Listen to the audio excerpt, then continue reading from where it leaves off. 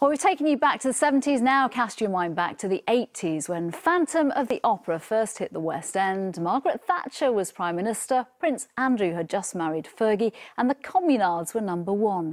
Tonight, 30 years on, some of the original cast will watch the current stars for a gala performance at the theatre where it all started. Here's Ria Chatterjee.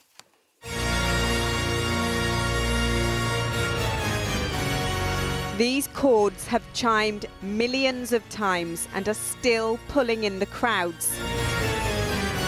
Royalty, in fact, on opening night in 1986. Princess Diana watched the first show of many.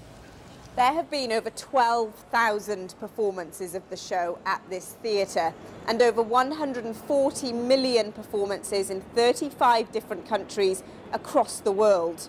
The box office revenue is higher than any stage play or film in history. Everyone wanted a ticket to see Andrew Lloyd Webber's newest hit. Michael Ball took on a principal role in 1987. It is the most lucrative work of art, if you like, that there has ever been. And I'm not on a cut. Gutted. We still rule the world for this kind of entertainment. It's timeless. It will speak to generation after generation. The Phantom is forever. In all your fantasies.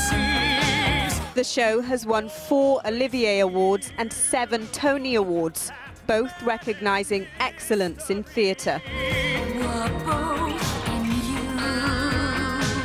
This is my dressing room. Ben is the current Phantom. Amazingly, used to be Laurence Olivier's apartment. Wow. He used to live here. This was his living room. It's very exciting. Yeah. It's a bit like an art gallery as well. It is a bit of an art gallery. Fans sent him letters and drawings of appreciation. This one was from, I think, Brazil. This was Brazil. This is the Netherlands. Some people have seen the show hundreds of times. And I think it's because you can relate to every part of the story.